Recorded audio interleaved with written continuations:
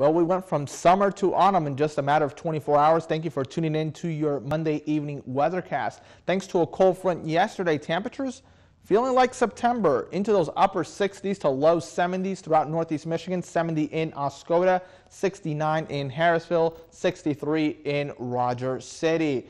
Now, the decrease in the last 24 hours, pretty substantial, between 10 to 20 degrees cooler in Alpena at 16 degrees, 11 degrees in Oscoda, but also throughout pretty much a good chunk of lower Michigan. Look at 9 degrees cooler in the Motor City than it was at this time yesterday. So finally getting a breather from all the heat that we experienced on Friday all the way through Sunday. Yesterday we topped out at 86 degrees, but it was also icky outside before those thunderstorms rolled in late in the afternoon. Now finally feeling pleasant to be outside with that lower humidity. 43 degrees in Alpena for that dew point, 48 in Atlanta, 47 in Oscoda, and those winds coming out of the northwest at 7 miles per hour from Alpena down to Tawas, and even out of the south at around 5 in West Branch, still making it feel mighty nice on this Monday afternoon, now going into this Monday evening. So there is a high pressure in control that's going to make its way towards the northeast throughout the day on Tuesday. Here's what's left of that cold front, really not bringing too many showers with it into parts of Ohio and Indiana. Now towards the west, there's actually a heavier batch of showers and thunderstorms into parts of Wisconsin, all the way down into parts of Iowa. And some of these showers will make their way towards parts of the UP. Now, when it comes to us, there's only about a 10% chance it will make its way to our neck of the woods for tomorrow. We'll definitely do notice an increase in those clouds throughout the day tomorrow. So we'll go from mostly sunny today to partly cloudy, and maybe even some areas dealing with partly sunny skies.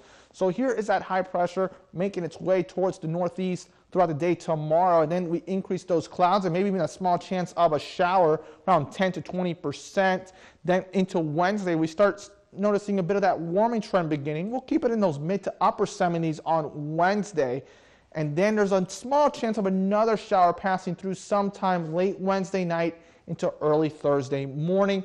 And then on Thursday, that's really when you got to make sure to take it easy outside. We get back into those 80s. We get back into that summertime warmth. So make sure to stay hydrated, drink that water bottle, because the 80s are planning to stick around not just for Thursday, but all the way through Sunday. So good news though, at least to go back into the water and cool off. Excellent for that. Just make sure not to overdo it too much when it comes to those outdoor activities. And if you are, just make sure to stay hydrated and be safe. Now, hour by hour for tonight, temperatures dropping into those mid 40s, 47 degrees compared to what we had the last couple of days where we saw morning temperatures already climbing into those upper 50s to low 60s. Quite a different ballgame. Sunset tomorrow at 7:37 p.m. Temperatures almost the same as today, just a small chance of a shower at 10%.